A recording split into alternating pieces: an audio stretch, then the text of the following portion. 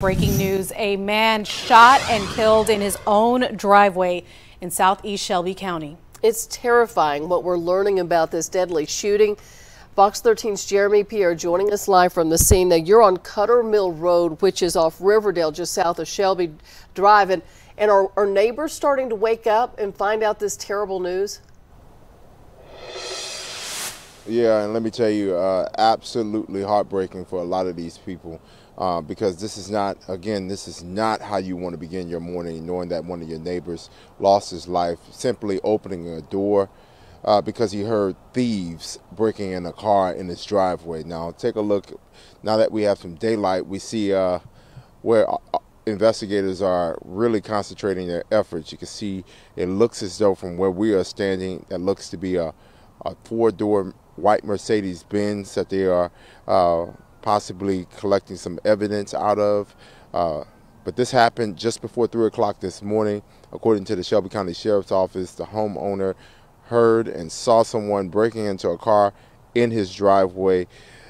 He opened the door, he yelled at them. Those individuals began to shoot at him, hitting him several times. That man went to the hospital where he sadly lost his life. Now, this morning, we are still working to gather information as to where investigators are, as to getting these heartless criminals off the street.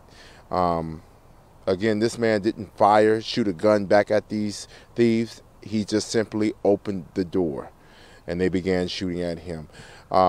And you said terrifying, Val. This is also disgusting because, you know, this violence has been going on a lot in this specific area of Shelby County and Memphis. So as you can imagine, a lot of these folks are just fed up. And just to hear that their neighbor is now deceased because of the senseless violence is probably the icing on the cake. Now, for sure, we're going to continue to stay on top of this story all throughout Good Morning Memphis, working right now to gather information as to, again, where Shelby County deputies are as to the people responsible. We do know that several homes in this area, 7,000 block of Cutter Mill Road, they do have surveillance cameras.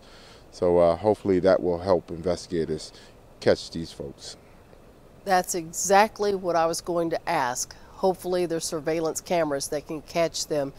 Yeah, Jeremy, it's something that literally could happen to any one of us, which makes it even more tragic and scary. Thank you. We'll check back.